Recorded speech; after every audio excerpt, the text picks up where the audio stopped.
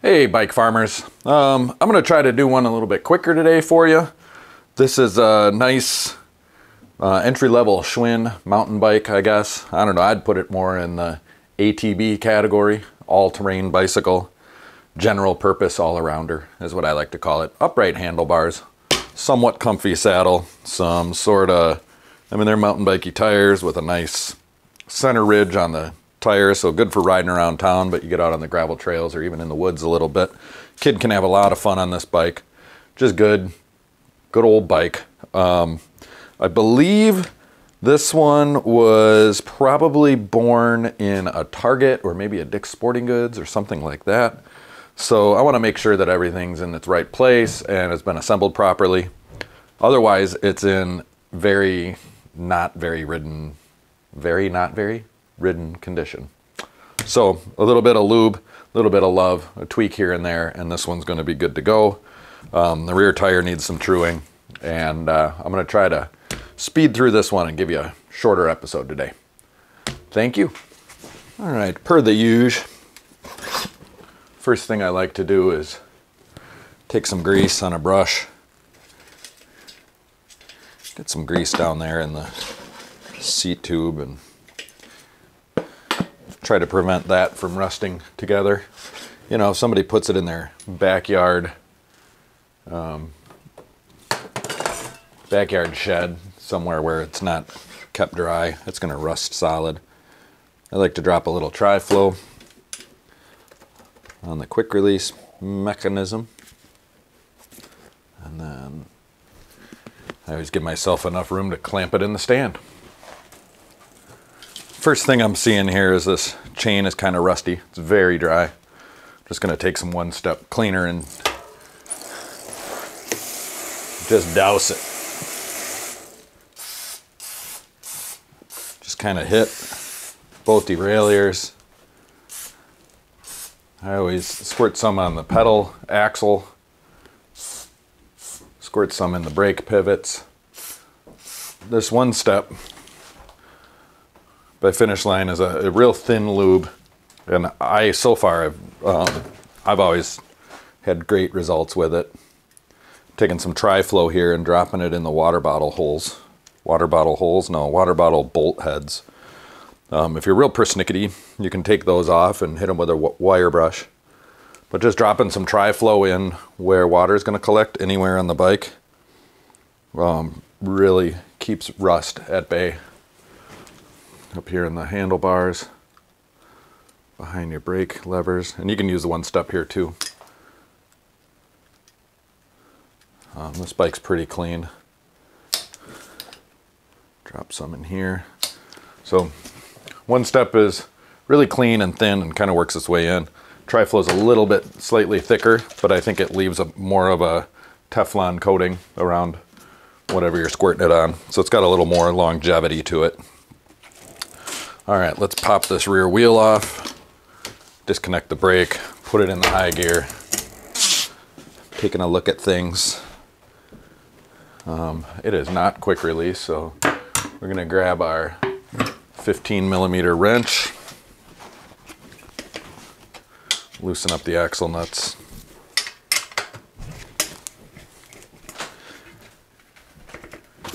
Pop that rear wheel out. Yeah, look at that. It's still got some original packaging on it. That did not end up in the garbage can. All right, we're gonna set that wheel aside. I'm just gonna go ahead and pop the front one off too. And I suppose now's a good time to clean the bike. And I need a rag.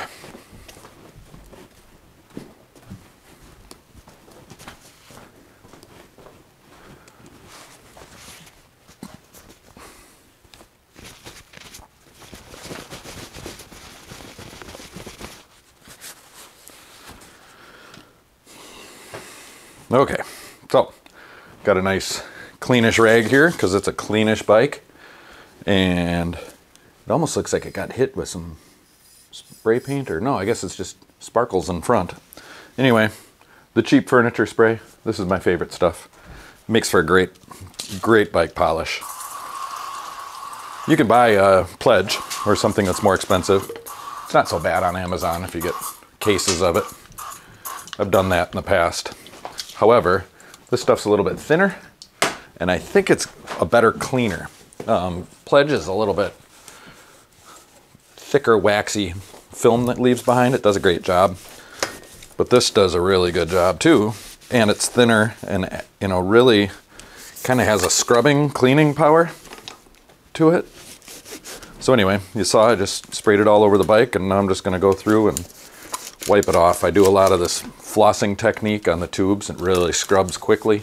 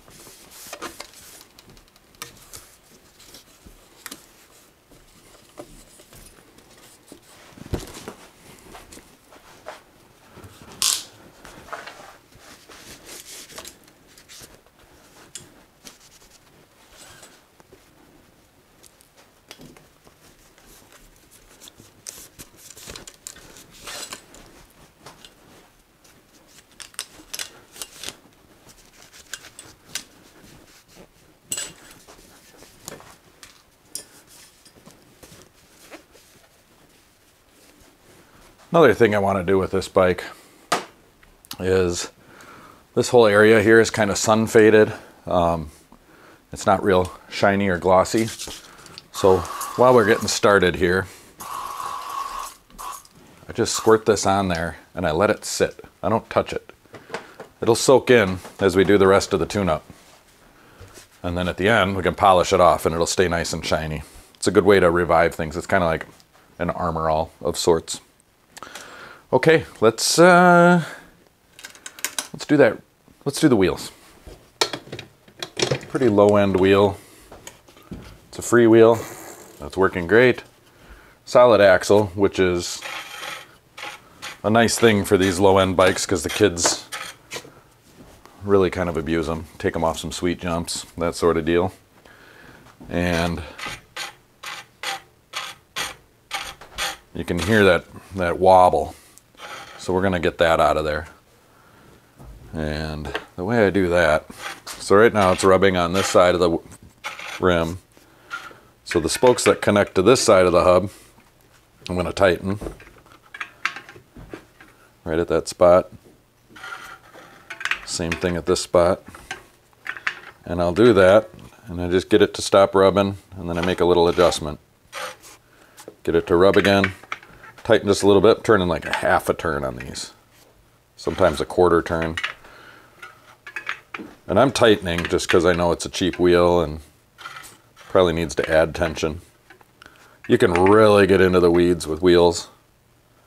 You know, if this was a high-end bike, a race bike, I'd be exercising more technical expertise here. But we're just trying to get this to not rub on the brakes, essentially.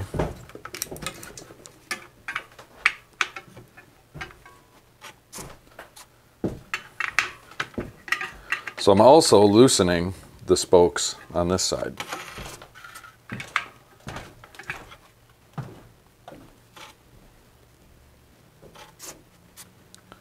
So I go around and I do this side of the wheel until I'm satisfied.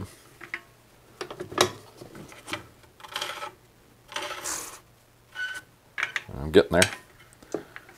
Quarter turn at a time. Whoop. I thought I was there. Man. I keep thinking I'm there and I'm not. Alright. Then I prop one side of the stand open with another tool. Sometimes it's an old spoke or a screwdriver, or in this case it's a punch. maybe an awl. And then I just kind of true up on this side of the rim. And pretty soon here I'm going to call it good enough. I've heard that saying, good enough, expanded recently to good enough for who it's for, which is a little condescending, but man, I like it. Because it applies often. It often applies. This wheel's got some good filth built up on it, so I'm using some Dawn Power Wash. This you can get at Costco, which is pretty sweet. I just re-upped the other day.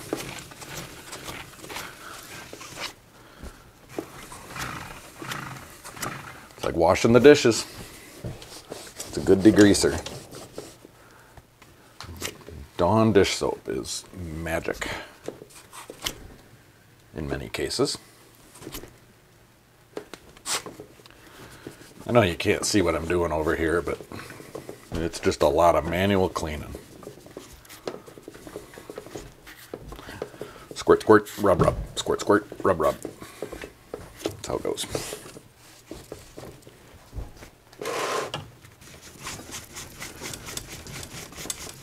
Just putting the rag on my finger like this and going between each of the spoke nipples right on the rim. This thing is cleaning right up. And then I always, now that the rag is damp, go through and give each spoke a little polish. It really brings things to life. Shiny. Shiny things sell better. So I resell these bikes at my bike shop here in southern Wisconsin. I don't deal with fancy bikes very often. I like regular bikes for regular people. I find them easier to work on, which isn't always the case, but I'm good at it. And I do all the things that make a lot of sense to me. I don't do a lot of the things that make a lot of sense to other people. But if there's something that I'm overlooking, and you do this too, make a comment. Let me know. I like to learn things. I think this is good. Good enough for who it's for. And then while I'm in wheel mode, I just do the front wheel. And it's the same darn thing. Get it up in the stand. Give it a quick true. This one's in much better shape, but still off.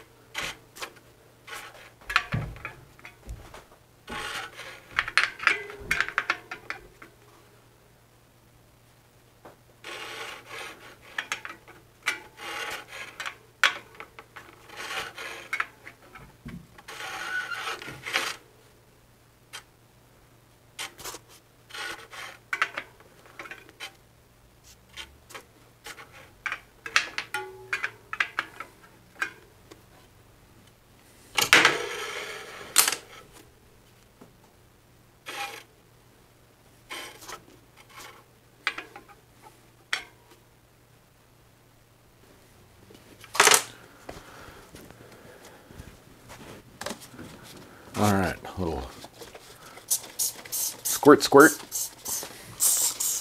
and a wipe, wipe.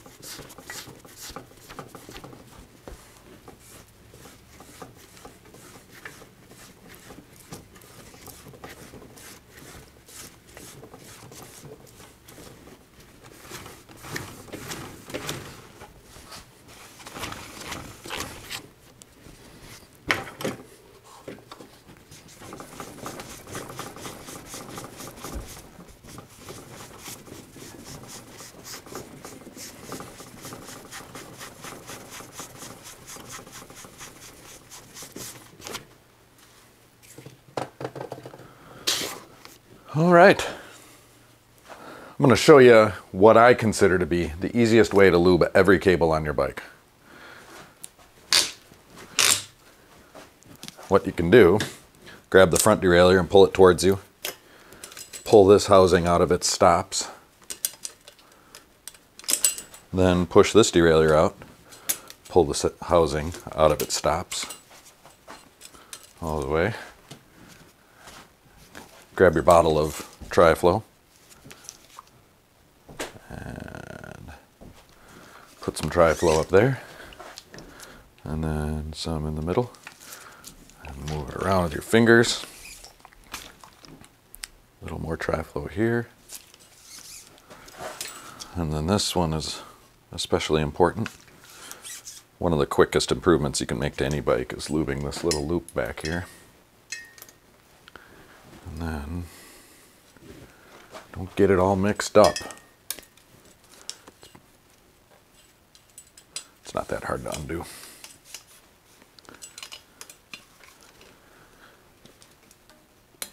Okay, so the rear one's done. And you can do the front.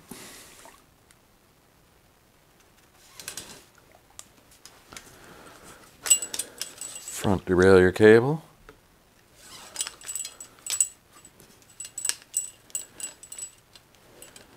Looks like it wants to go over. Rear brake cable. Oh, this barrel adjuster is turned out. I'm going to turn it all the way in, and we're going to adjust it all the way in. Yeah, this one's corroded, to be expected. They don't come with any lube from the factory. And, you know, the kid at Dick's or Target that assembled this bike probably didn't take the time to lube the cable at assembly. Most bike shops don't, frankly. Some do. I do. Well, I should say I did before everything became a sealed system. You know, now it's just housing all the way back on most bikes. And those are nicer cables. A lot of them are coated and really nice housing. I can see right now that that front derailleur cable is loose.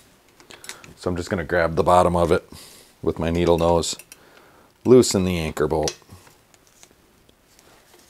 A lot of this stuff, on my longer videos, you'll see how it actually works if you're really curious. But this one, I'm just trying to get you a quick one to show you my process, and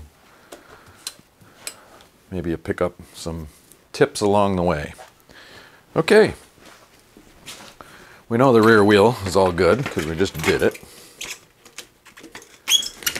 So let's get it on the bike.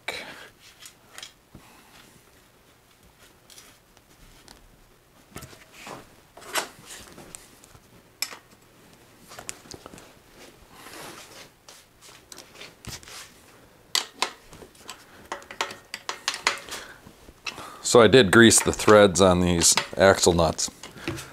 I just don't have to be that afraid of stripping them. It's pretty rare to strip one. I don't know if I've ever stripped one, actually. I do a quick check of that brake cable to make sure everything's moving freely. This one feels excellent. There are so many things that I do by feel that I wish translated to these videos. So I'll just do my best to kind of explain. So the cable feels great. The brake is a little bit loose. So I'm going to loosen the anchor. And we know it's loose because, you know, the barrel adjuster was way out on that lever. And I tightened it down, so that loosened the cable. That doesn't make any sense. Barrel adjusters are kind of backwards. Loosening the adjuster tightens the cable. I talk about that more in the longer videos as well. So, the channel's pretty new. And I really appreciate people watching. I'm very grateful for my viewers. The few that I've had so far. I really appreciate the comments I've been getting. Some encouragement, some constructive criticism. criticism. I like it all. Anyway, I want this channel to be successful. This is what I want to do in the winter. So what I need from you is for you to like this video right now. Even if you don't like it, like it. Subscribe to the channel, please. And click the notification bell. You know the drill. Because that'll tell you when I upload. I'm going to try to get on a regular thing, but it hasn't really been panning out for me. I'm pretty busy with my bike shop and my mobile bike business. Both things I will be posting videos about, so you can learn a little bit about that too. So that's why it's important to be notified of the new videos. So I just made a couple tweaks on those brake pads. Got the cable lube, got it adjusted right. Here's a fun trick. So this lever's a little loose. You do that, crank them down. Now it's stuck open, or closed, or whatever. Back it up until it moves. Back it up until it moves freely. That's as good as it's ever going to get. Could do it on this side too. Now I've already lubed the pivots. So, oh yeah, we didn't lube this cable. So this one I just kind of pull down as hard as I can. And I let gravity suck lube down into the housing. And then I do the same with the noodle.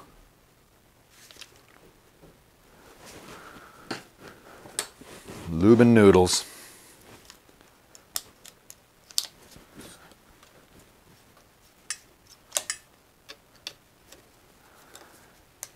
Tighten that down. Back it off a little. Uh-oh. Ah! It rounded out. Somebody else was in there at some point. I wasn't being very careful. I'm going to grab a little better wrench here. Oh, yeah. All right. Okay, that should be good enough. We can make a tweak when we get that front wheel on. Drivetrain. Okay. That cable's on. Gonna need to be trimmed. Something's flippity flappity back here. All right. Take a closer look at that from behind. Looks like something's a little bent. Something's a little wonky. Maybe loose. Yep, look at that. That was loose. The derailleur is very loose. Tighten that down, see what happens. Oh, fixed. So it's wanting to overshift. Yep, see? So I have a barrel adjuster up here on the shift lever that I just turned in a quarter turn, which won't be enough. I'm going to turn this barrel adjuster in. That was about a turn. And I crank through it a couple times, just force things. And then, this is always a favorite trick. Cable too tight, grab your derailleur, get a good grip on it. And then grab your cable. Just pull. Sometimes if you pull up on the top tube, oh, I just broke something. Shit. All right. Don't listen to me, guys. I'll show you what I did here.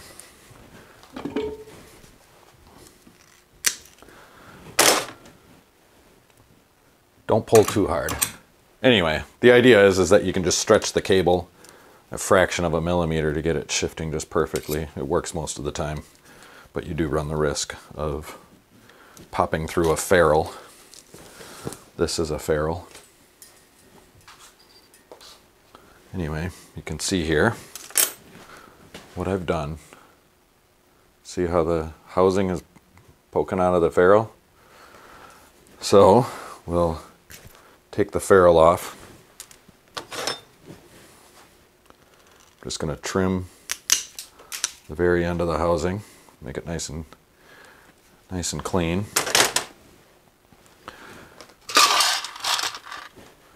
And grab a new ferrule, a better ferrule. And then I might as well check these other ones. Oh yeah, this one's about to go. So this is where you can really get into the weeds. It's like, well, if these are bad, then they're all bad, right? So why wouldn't you do them all?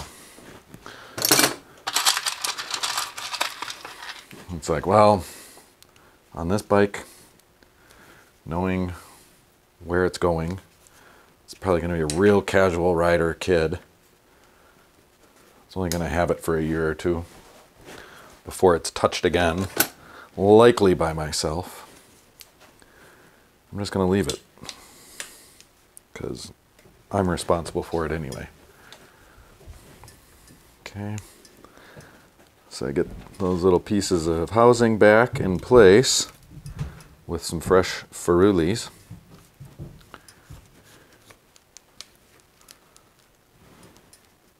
Uh-oh. You got to be careful that you don't fray your cable. Reusing cables like this, sometimes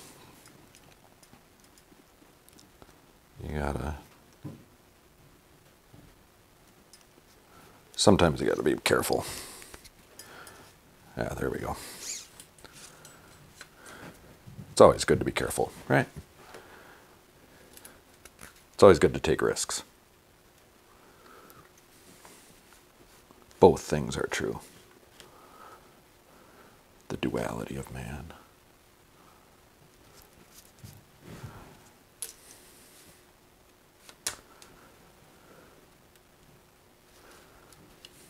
The human experience is a paradox in itself.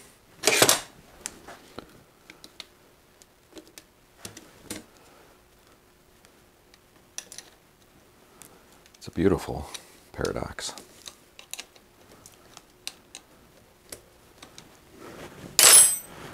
All right.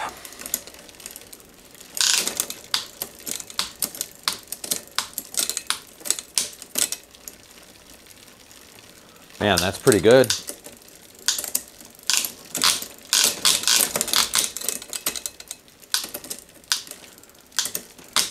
So I think that's just a little bit tight. And I also think that the high limit, which is this bottom screw, is just in a little bit. So I'm going to back this out a smidge. And then I'm going to loosen the cable. And I'm going to pick up the slack with the barrel adjusters. And that gives this whole system some adjustability.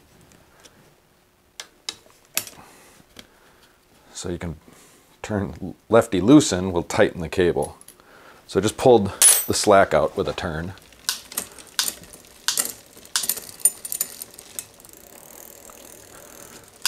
A little bit more.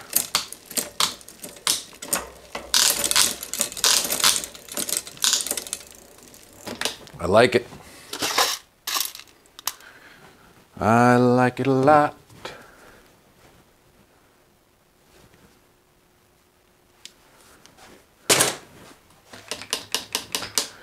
Good to go there.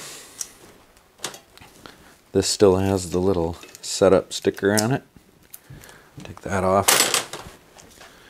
We tightened that cable before manually, and it's a friction system, so I can pull some slack out with the barrel adjuster on the lever. There's no barrel adjuster down here on the front derailleurs, it's only on the lever and the grip shifter. So I say it's friction, I mean it's ratcheted. So you just pull it until it moves it into the middle ring, and then you pull it until it moves it. So really what you're doing here is you're checking the high limit and the low limit. High limit, low limit. Everything's working great up front. Everything's lubricated. I'm moving on.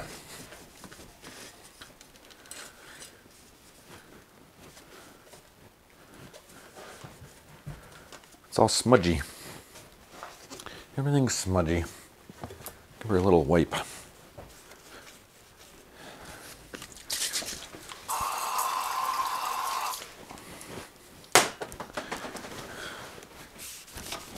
clean up the fork a little bit.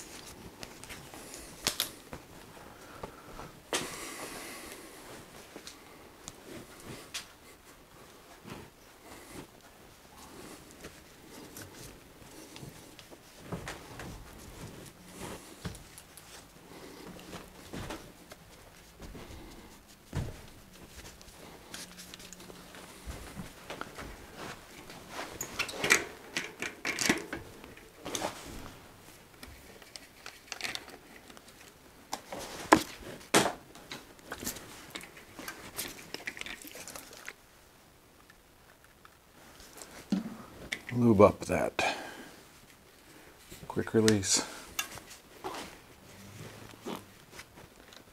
Oh, hi.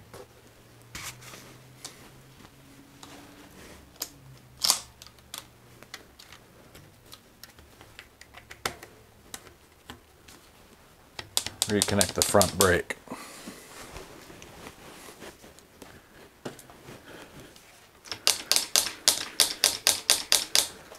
Front of the bike.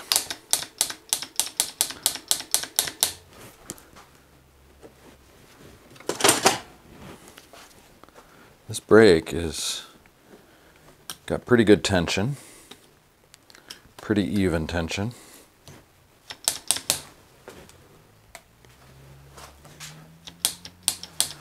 But it feels a little loose. It's looser than the rear. I like them to be the same. This bike was actually assembled pretty good. It could have been born in a bike shop. But I think this is a select series, and the signature series are the bike shop Schwinns from this era. Schwinn's a tricky brand, man. They've had a long history. They've got some of the best bikes ever built, and some real garbage out there. This one's right in between. Not bad, not great. Good enough for who it's for.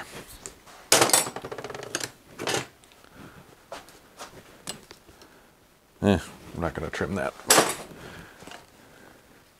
It can be tucked away for safekeeping. Back one too.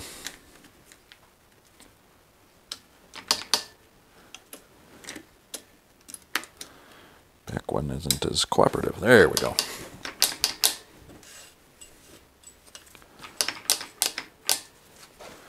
Sure am squeezing those levers a lot. I'm going to pop this little dust cap off the stem that you cannot see, but I promise you, I swear to God, it's there. Just a little rubber dust cap. Like that. Kind of keeps rust at bay. Do my little tri-flow trick. Grab my 6mm. Oh. Stem height is too high. The stems are marked for a minimum insertion. Well, if I'm going to loosen it, we should grease it. We should grease it anyway. You don't want a stem getting stuck either.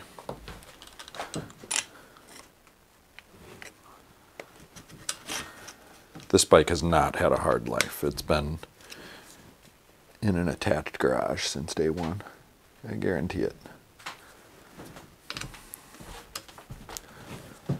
So I'm kind of leaning over it here and using my knee to support the wheel as I turn the handlebars to get things just exactly perfect. I always double check that at the end with my final bike check on the floor. Put the cap back. We're good to go. This is a headset wrench, 36 millimeter, 32 millimeter. This is a 36 millimeter headset, 1.1/8. First thing I do is I take the adjuster cup and I back it off. I check to make sure it's not too loose. Then I do what everybody does, and that's you put the wrench on, don't get purchased, and then it flies right off. Real mechanics. It doesn't happen to real mechanics. There we go. And that's probably because my wrench is getting old. It's a little marred up. But you want to lock these two nuts together. Another way to do it, if you have the wrenches, which I don't in front of me.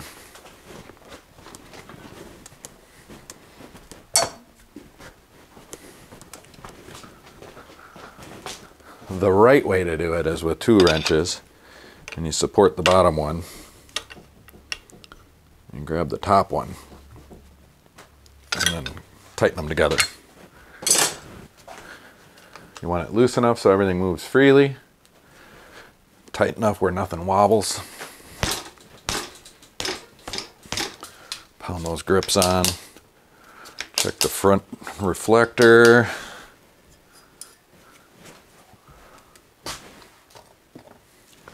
A little bit of rust on these water bottle screws. You can carefully knock it off with a wire brush.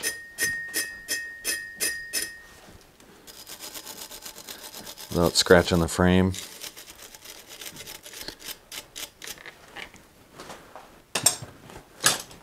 Like I said, if you really want to go to town, you can take them off, hit them with a wire brush, clean them up, lube them, put them back. It's been done. But doesn't matter on this bike. Probably end up putting a water bottle cage on it anyway. The kids really like that. Good way to make a quick $8. And I think that if they're going to be out riding around, they should bring some water with them, or something to drink at least.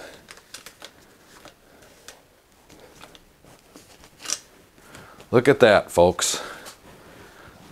That's about all there is to it. I could check the seat, check the saddle. This is usually 13. This looks like a 14 though. It's usually 13 or 14.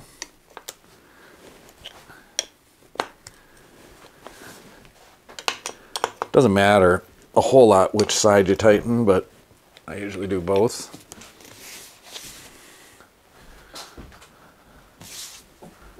Even the saddle's in good shape. These, always the saddles are ripped because the kids just dump them.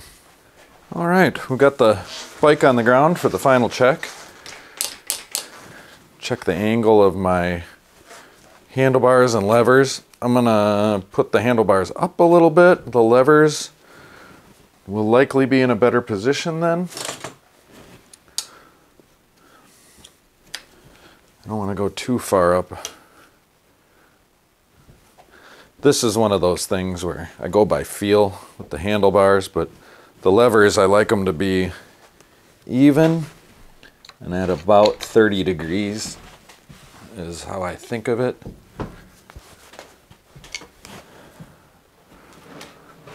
That's satisfactory. I have not put air in these tires. We need to do that. Well, I'll do that before I settle things. I'm looking at the stem here and everything's aligned. I did a good job there. Yeah, there's not anything more I can do here. Well, I'm sure there's things I can do, but nothing I have to do. You know, I start most videos by putting air in the tires. Start most bikes by putting air in the tires. Ooh, it's making noises. I'm gonna stop. Don't like it when they make noises. So, as I'm finishing up down here, I'll finish up the video. Thank you again for tuning in and watching all the way to the end. It's fantastic. Don't forget to hit the like button. Ring that bell. Subscribe. Tell your friends. Thank you, bike farmers. We'll see you next time.